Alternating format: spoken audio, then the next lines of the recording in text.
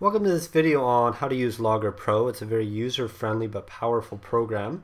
What you can start with is just seeing that we have a spreadsheet view here and a graphing view over here, all at the same time, so it's very easy to see the connection between the two.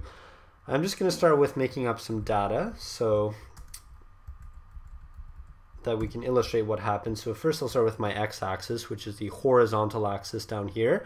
This is usually your independent variable or what you're manipulating in the experiment. And then I'll make up some data for the y-axis or the vertical axis, which is usually your dependent variable or what you're measuring in the experiment. So you can see as we type in all the data points, they actually show up automatically on the graph. So that's very convenient. So now we have to take a look at, okay, well, what do we need to communicate clearly? First thing we notice that some of our data points are actually right on the edge, and that's not very good. We actually want there to be some space so we can see the whole data point. So we're going to have to move those axes around. We can see here that x and y are not descriptive. We don't know what these actual axes mean, so we're going to have to change that. And we don't have a title. So there's a few things that we're going to just start with manipulating. So the first thing is we can change the data labels by just going over here and just double clicking. So the x-axis, come up with a descriptive name for your independent variable, what it actually is, and then you want to have units. So I'm just writing general here, you need to be specific. And same thing for the y-axis, your dependent variable, and with the units. It's very important that you put the units in brackets so that we know what the numbers represent. Alright, now the next part is to sort of get these points off the edge of the graph. So it's a little tricky here. You have to position your cursor not so that you see that, not so that you see the squiggly line. You could do it with the squiggly line, but it's not as easy. It's when you get this normal cursor in between. So you can either double click here or same thing down here, just position your cursor so it's in between those two. And it doesn't matter if you double click on the Y or X axis, this option menu will come up. So axes options, the Y axis you can see here, 0 to 10. So what we can do is we can extend that to 11 or 12. You can make your own judgment call. And then over here we have the x-axis, and we can see that we need to go a little bit lower than 0 so that it's not on there. So we'll try maybe -2. And then we can actually notice that a lot of the space over here is kind of empty. And so our graph should always incorporate, or our data should always incorporate most of the space of our graph.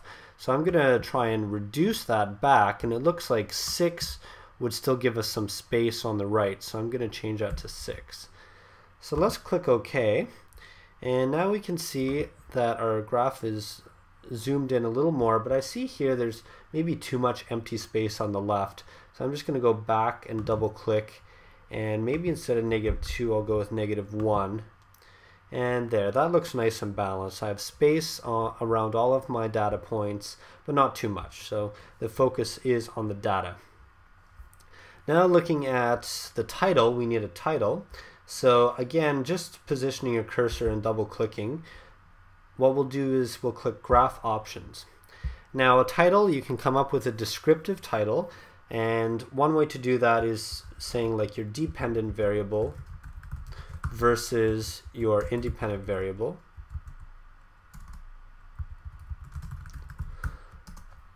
But something that when someone reads it, they can tell what the graph is about. Now that we've sort of got that out of the way, we need to think about analyzing the data. What does it represent? So the first thing is you need to make a judgment call. You need to look at the trend of the data and decide what does it look like. Does it look like, for example, a linear relationship? Does it look like a curved relationship? In this case, we can tell it's linear. So what we'll do is we'll just click Linear Fit. So what you can see is the software generates a line of best fit for you, and it automatically gives you the equation of that line in the form of y equals mx plus b. So you'd replace the m with the slope that it generates, the y-intercept with what it generates. And then the other two you probably don't need unless you're doing sort of an analysis statistically of how good this is. Now we don't want this box printed in the end, so once you've got the data you need, what you can do is you can actually go to double click on that box, and then what you can do is uncheck the show on graph, and then it will just give you the data. So you don't want the box to be in your final copy, you want it to be here. You want just the data with a line of best fit. So that's how we would analyze it and generate a really good graph. After that, you want to definitely save this so that you can edit it later. You can also print the graph, which will allow you to save it as a PDF or just print it out for your report. But quite often you'll actually want to be able to import this into another document. And unfortunately, that's one thing this program doesn't do exceptionally well. So what you could do is you could screenshot this and then crop it. In the Mac, what you would just do is Command-Shift-3, and that would put a screenshot on your desktop that you could crop the edges out of, and then you could import that picture into your lab report that you're actually working on. Alright, so let's say we have a different set of data, so let's go with something like this, maybe.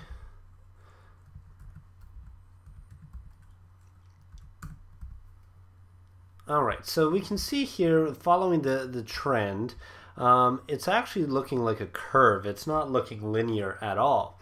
So we're going to have to change that, and we can also see now that our last values are again touching the axes. So we'll just go through that quick process of changing so that we can actually model the data correctly. So at the top here, I'll maybe put to 26, and then the minimum, since it's touching the 0, maybe I'll make my bottom -1, and so now there's some space in between, so you can make a judgment call if you want even more space in that. That's fine. So we want to get rid of this linear fit since it's actually meaningless. So what we want to do is go to Option and Additional Object Options, and remember back we hid the equation, that little equation box. Now we need to click Reveal Hidden Objects to bring that back so that we can click the X that removes the linear fit. That's the only way you can get rid of it. Otherwise, you can end up with two, the one we're about to put on and the original. So since this is curved, we're going to click Curve Fit. And what you can see is it comes up with a preview window and then several models of general equations. So you can see here linear equation, quadratic equation, cubic equation. Those four are common, and then power and inverse square are also quite common. So it gives you many others. A lot of these are not ones that you're going to have to actually use because they're going to be ones more for university level. So first of all, what you can do is you can sort of take a look at one and click Try Fit, and you'll see the preview, and then you ask yourself, well, does that fit the data? So clearly these two, it's not a linear relationship. So you might go to quadratic, and you can see here that that's very closely modeling it, but you don't want to just stop there. You want to try and see if anything else models it. And one way to help you guide that decision may be just looking at these variables here and deciding, do these numbers mean anything in the context of your experiment?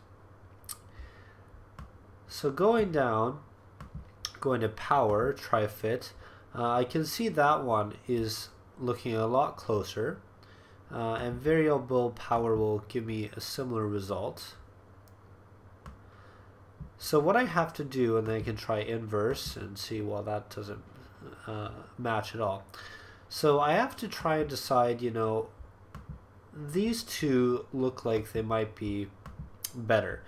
So what I would want to do is, in deciding which one it is, I would think about my experiment. What would each of these numbers mean? What would this A represent? What would this N represent? And then try to choose it based on that. But I also don't want to totally rely on what the software has generated. I might want to generate something more meaningful. So for example, 1.013 might not actually be meaningful here. And since it's very close to 1, I might change that to 1. You can see here it switches to manual. And so what this does is it gives me a very clean equation. It would be 1 or times x, so in other words x to the power of 2. Now that seems to very closely match what it is, and then I could think to the experiment, well, what is that 1 and that 2, does that actually make sense? And then if it does, I would prefer to use this rather than just relying on what the software automatically generated with those extra decimal points. So don't just blindly accept what the computer gets.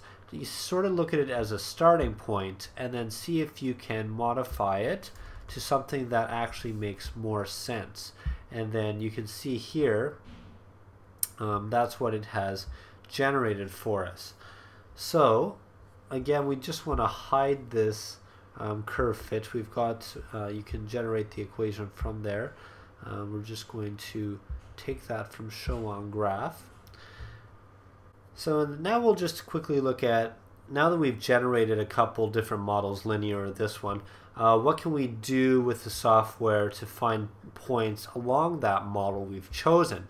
So what we can do is we can go to Analyze, Interpolate, and what it will do is in the bottom left corner, it will generate the x comma y for any point along your model. So you might use that to try and predict or interpolate a reading in your data set, or you might use it to extrapolate beyond your data set. That would be one way to find some values. Some of you may need to take the tangent at, for example, a curve. So what you can see here is it will give you the tangent at each one, and it will give you, of course, what you're looking for, the slope of that tangent, which may be useful for what you're studying. So those values can come out as well as you're going through this. Overall, that should be everything that you would ever need in terms of this course to be able to analyze your data.